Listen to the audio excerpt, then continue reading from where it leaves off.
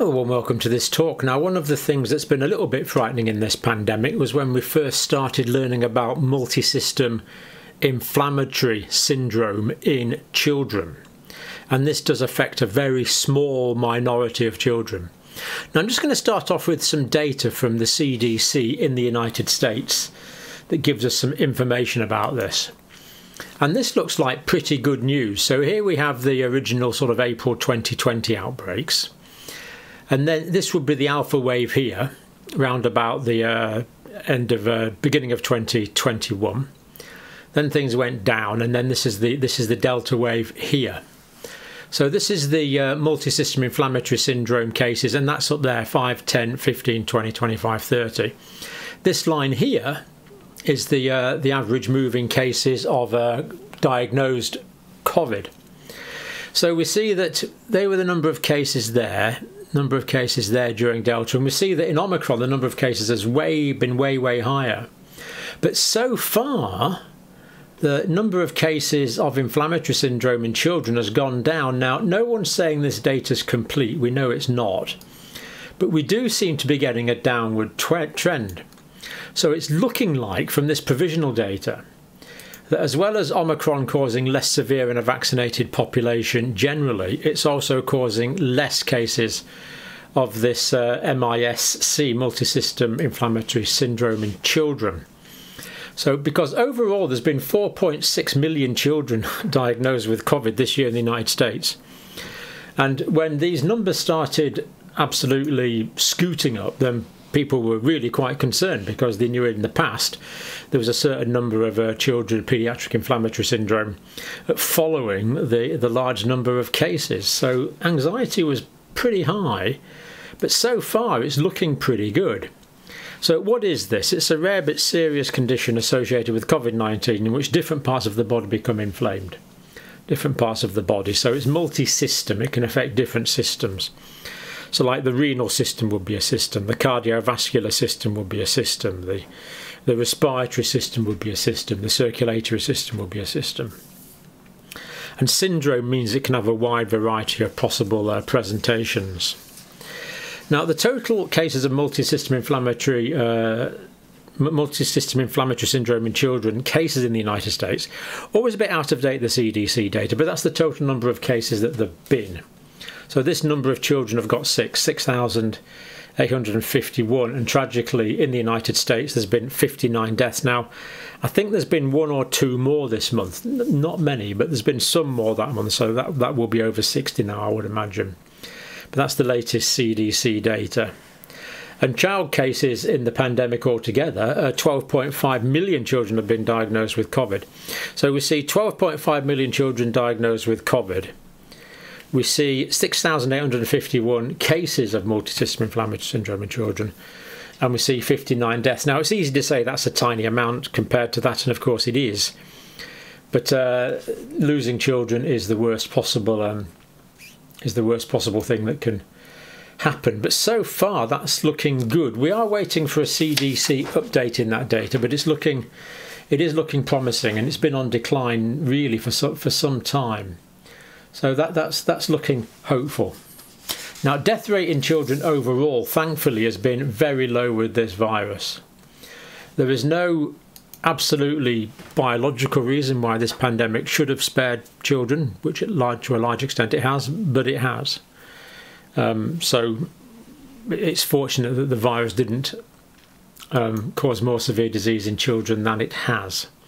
Very low death rates in the states. Depends on the state. So of all COVID deaths, about 3 states it's essentially, well, it is 0. That's probably reporting errors. It's probably near a 0.001 or something like that, 1 in 1,000 deaths, something like that. But pretty low. Now, this multisystem inflammatory syndrome, children, median age is 9 years. Half of the children were between 5 and 13. 60% were male. 59% reported patients were Hispanic or Latino or black, so largely disproportionately affecting those populations.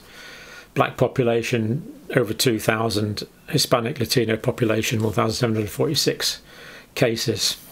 98% of patients had a positive test for a result of SARS coronavirus 2, and the other 2% had they had been in contact with someone who had SARS coronavirus 2. Let's just look at a little more data here from the CDC. That just shows this in graphical form. So that's multisystem inflammatory syndrome in children by race and ethnicity. So white non-Hispanic, so they're whites, black non-Hispanic, Hispanic, Latino, and also other minority groups in the United States. But we see the black population and the Hispanic population disproportionately affected. More boys than girls affected. No obvious reason for this, but it is the case. And here's the age, so not many children under the age of 1. Depends when you count. I mean, this can occur in older people as well, but most of the cases we see are in 5 to 11-year-olds. Although it can occur to some extent in the young adults in the 16 to 20-year-old grouping. Now, multisystem inflammatory syndrome can occur weeks after COVID-19, even if the child did not know they had it. So the point is, because the data from the CDC is delayed, and because there's a delay of 2 to 6 weeks anyway, it could be that this increases somewhat, and I expect it will increase somewhat. But that we're already getting this downward signal after this massive up spike. It's still looking fairly promising. Now, we have to have a high index of suspicion for poorly children, of course. So what are we looking for? Well, this actually is presenting as kind of like almost like a cytokine storm sepsis. So fever, so 38 degrees centigrade, I don't know, that would be 100 and something in Fahrenheit. So basically a high fever, or highish fever that lasts for a while. Shock, and shock means the tissues of the body aren't being properly perfused. Hypotension is low blood pressure. There can be severe cardiac illness, such as inflammation of the myocardium, inflammation of the lining of the heart. The coronary arteries that supply the myocardium can be dilated. There can be aneurysm formation, which is a weakness in the wall of the vessel. There can be new onset right or left ventricular dysfunction, which means the right side of the heart pumping blood to the lungs doesn't work properly, or the left side of the heart pumping blood to the body doesn't work properly. There can be heart block, where the message is not getting through. So in the heart we have the top chambers, we have the atria, and we have the ventricles. The impulse arises here, and it needs to go down through to get down into the bottom parts of the heart. And if there's a blockage here, that would be an atrioventricular block, meaning that the lower part of the heart doesn't get the electrical impulse that's needed for normal contraction. Conversely, there can be ventricular tachycardia, which is a very fast heart rate of the ventricles. These are all very, very nasty conditions. Another feature can be rash and non-purulent conjunctivitis, inflammatory reasons presumably. New onset neurological symptoms such as encephalopathy, which is disease of the brain, seizure, which is fitting, meningeal symptoms, which is symptoms similar to meningitis, such as photophobia, neck stiffness, severe headache. Peripheral neuropathy can include the Guillain-Barré syndrome, which can lead to paralysis. So we can see there's a lot of different presentations that can manifest as this multisystem inflammatory syndrome. There can be abdominal pain or diarrhea. There can be thrombocytopenia, which I think we know is the low level of platelets in the blood.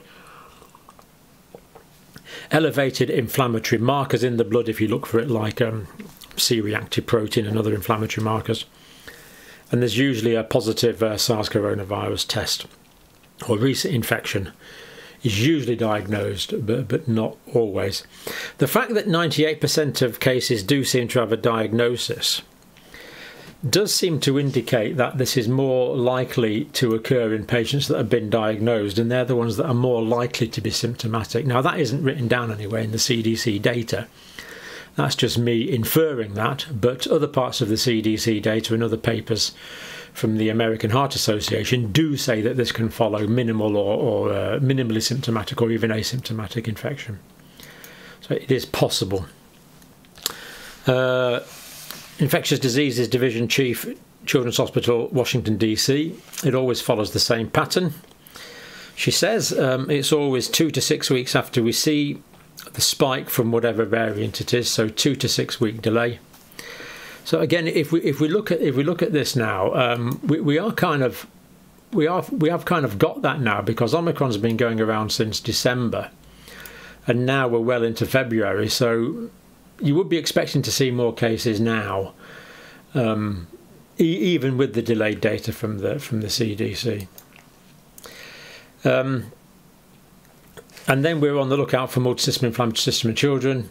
Sure enough, it comes, or it has done in the past. As we can see, it's been associated with these other outbreaks or these other increasing cases. Then she says some of the multisystem inflammatory system in children patients have been vaccinated, but the vast majority are not. Okay,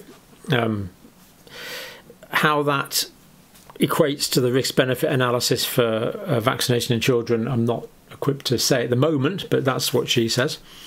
We thought we may see an uptick with Omicron, but we haven't. So this is Washington, D.C. They are not seeing an increase in cases. So on the ground, the people that are actually reporting this data to the CDC, they're not seeing it. In most cases, they're not seeing it. Now, it is patchy in different parts of the states, but so far they're not seeing it. Pittsburgh, luckily in our area, we're not seeing a surge. I'm very grateful. So, obviously, that is good.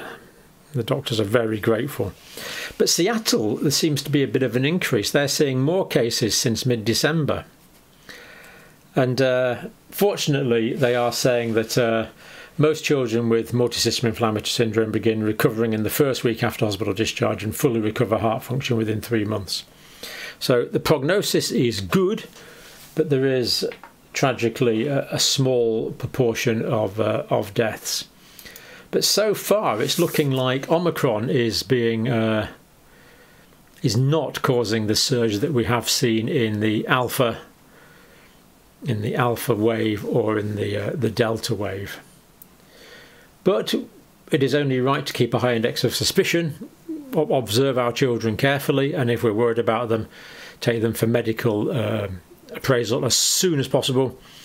Because even though there's not much in the way of specific treatments, supportive treatment that paediatric doctors and nurses are skilled in giving can be 100% life-saving. So that's the review of that. A lot of people have been worried about it, but so far the news in Omicron is good. Cases are remarkably low, and we will keep an eye on that. Now I'm just going to give a quick update now from our community health project in Africa. Now, one of the things we're trying to do here is we are trying to improve sustainability as well as health. So we're looking at things like we're costing out solar panel projects and things like that to improve quality of life, but also to do so sustainably. That's part of the philosophy of this project. So Wefwafwa's grandma here has been equipped, or is being equipped, with solar panels, and we're using here Wefwafwa's grandma as a model. We hope to roll this out to hundreds. Who knows? Potentially, be nice to roll it out to thousands of people as time goes on, depending on funding becoming available. But I don't know, if you've ever been at a remote village and there's no electric light, you just can't believe it. It's just like you can't believe there's no electric light. What do you do all evening? It's quite incredible. And now with solar panels, simple battery systems, we can transform that situation. And having light at night means your working day, for example, increases from 8 hours to 16 hours. Just marvellous. So let's have a quick look at this particular adaptation going on here. This is the outside bulb. It is very bright, and that is the solar panel on top of the house. And now here is inside. This is the bedroom, and see now, this is the system. Here's the battery. I don't know how to call this. It is a charge controller. Yeah, they have told me that this is a charge controller, and that's a bulb. She now has light in this whole bedroom, and then when you come in the sitting room, there is also light up there. So this is very good because I've placed it so high that it can actually light this side as well, where she usually prepares food from. We have also an outside bulb. This will also help the behind part of the house to be bright. Hello guys, welcome to our channel. This is Wefwafwa. Today is a very special day for me and for my grandmother and all the people around this area. Yesterday, for you who saw the video that I uploaded, we brought for my grandmother a wheelchair. That wheelchair, we got it using the money that our subscribers sent us. It was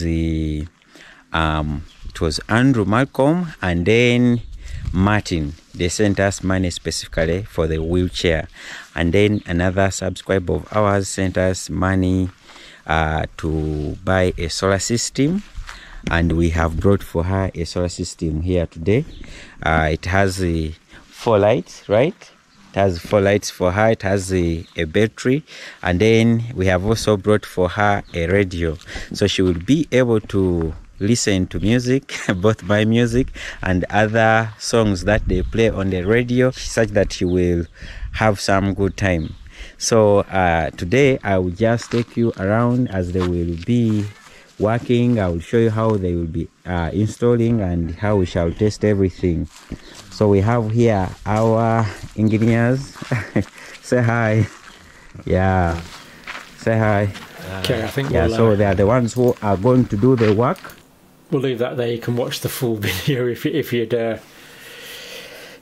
like to. That just looked like a 50-watt solar panel to me, but because it's charging up all day in the sun, then that charges up the battery. That charge controller thing, you'll know more about that than me. It sort of connects between the charger, between the lights and the solar panel and the battery, and somehow controls everything. So brilliant, and that should go on working for. There's no reason why that shouldn't go on working completely sustainably for decades. So there we go. It's just part of the philosophy. We're trying to introduce more sustainability, and as well as that, of course, it massively reduces the fire risk. I was involved in building some houses. Well, not me personally, obviously. It'd be no good if I tried to build a house. but we were building some houses in Kenya, and was for some disabled children, and some of the children there were using lamps and candles, and I absolutely insisted that we use electrical battery operated systems because of the fire risk. Terrible fire risk. Okay, so more. I'll put the link onto that if you want to watch the full video. Yep, it's good. So basically, fairly optimistic about multisystem inflammatory syndrome in children, and omicron does seem to be producing lots of herd immunity at the lowest cost really we could have hoped for. So fairly optimistic about that, and thank you for watching.